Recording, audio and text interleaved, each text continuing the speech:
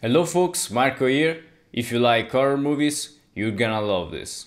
Almost a month ago I was shopping for a new bass because I'm recording my own stuff and I don't like to mess around with VST basses. So I went on Thomann and found this Cort B4 Plus AS RM AB. And this instrument has very nice features like a Swampage body, roasted maple fretboard, 24 frets, Bartolini MK1 pickups, Mark bass preamp, Hipshot machine head, and so on.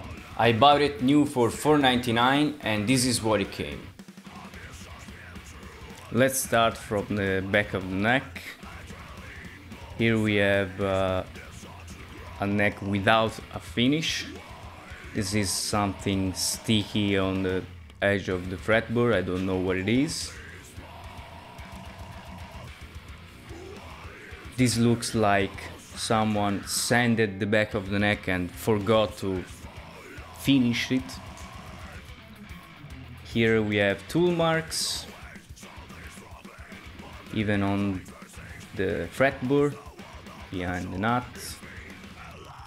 That, by the way, this is a very roasted maple. Again, tool marks everywhere. Other tool marks. Yeah. Tool marks again. This looks like they had some problem with some frets.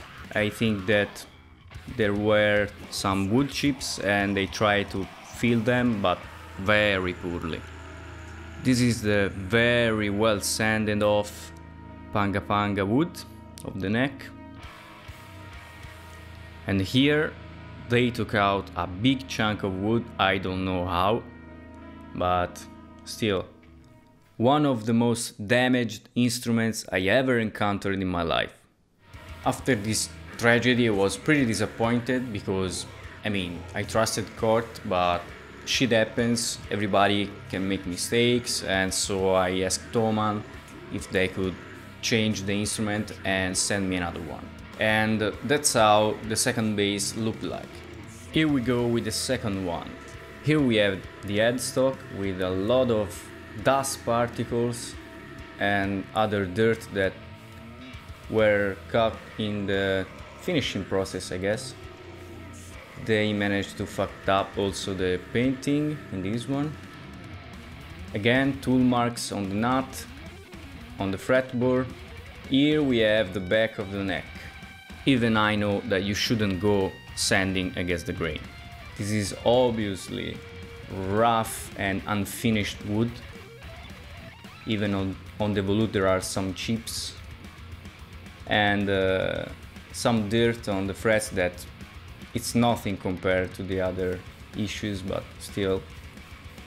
Again, a very nice neck joint with sanding against the grain again. Obviously, I'm quite disappointed. I trusted Cort and this is obviously a QC problem and I hope they addressed it and solve it as soon as possible. I was a little bit disappointed also about the Thomann customer services because they told me, well, these are aesthetic issues. If the instrument can make some sound, do you want to keep it? And yes, the instrument can make some sounds, but I can't play it. I can play it, but there are some functional issues here, not just aesthetic, but said nope thanks. Anyway, I don't have anything against Cort. I hope that they'll sort out this problem and they acknowledge it because maybe they don't know it even exists. Please Cort, check your QC because this is not good.